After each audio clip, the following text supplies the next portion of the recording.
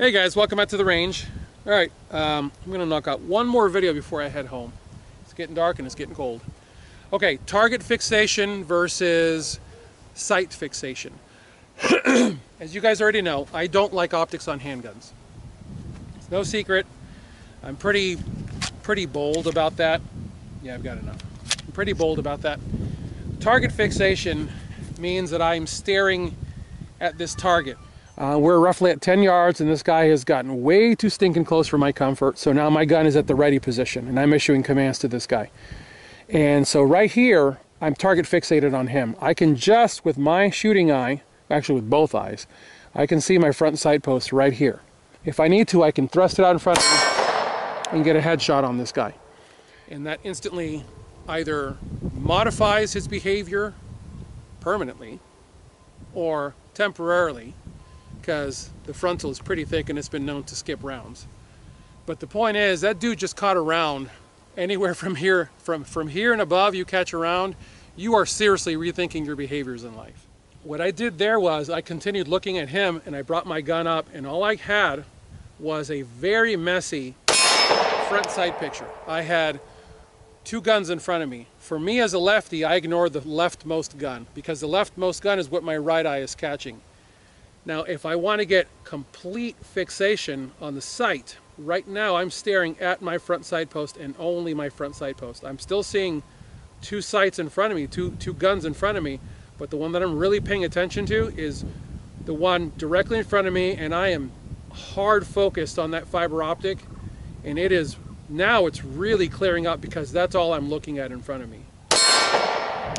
But that's hogwash. Because if this guy's coming, what am I really going to be looking at? Am I going to be looking at this? No, I'm going to be looking at that. Because that's my threat.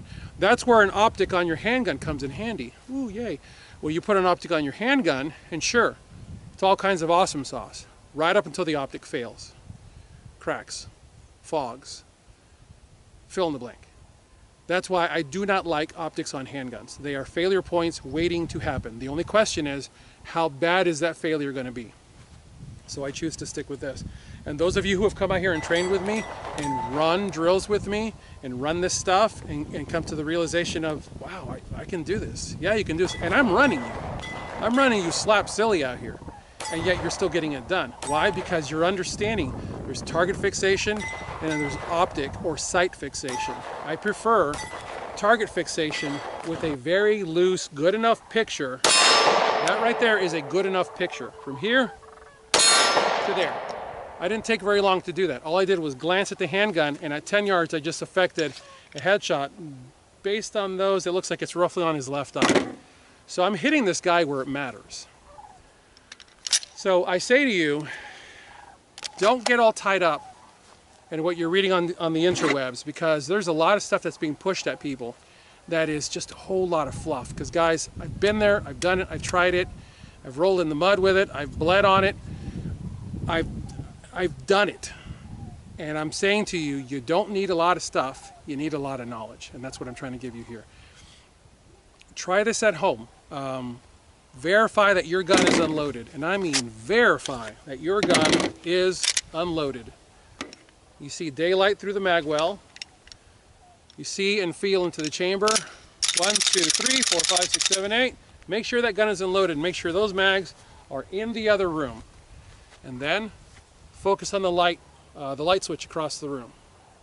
And look at it. Look at the light switch, and then look at your front sight. Look at the light switch, look at your front sight. And the only way I can do this with my hand is your eyes are going to do this.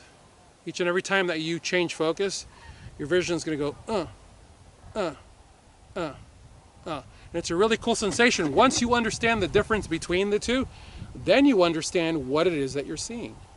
So right now, front sight. And now the blade of grass in the distance. Front sight, blade of grass in the distance. And what ends up, I'll close with this. What ends up happening is, if you're that's okay. My camera dies, I'll finish with this one. If you're target fixated, right now I'm target fixated and now I'm front sight fixated. If you're target fixated and you're not trained on target fixation, you're gonna end up, watch right here. You're gonna end up doing, I'll tell you what, I'm gonna hyper accentuate this so you guys can see it. Right here, I'm front sight fixated, and now I'm target fixated. If you're not trained on this, you will end up doing this with your gun. You will subconsciously try to move your gun out of your sight line so you can see your target. And what you end up when you do that is you end up here. I'm on target, and once I look away, where did I hit? And all that was the slightest little flick to get the gun out of my sight line, and I missed. I meant to hit him between the eyes, and I hit him there. Now, yes, I hit him, but I didn't hit him where I wanted to hit him.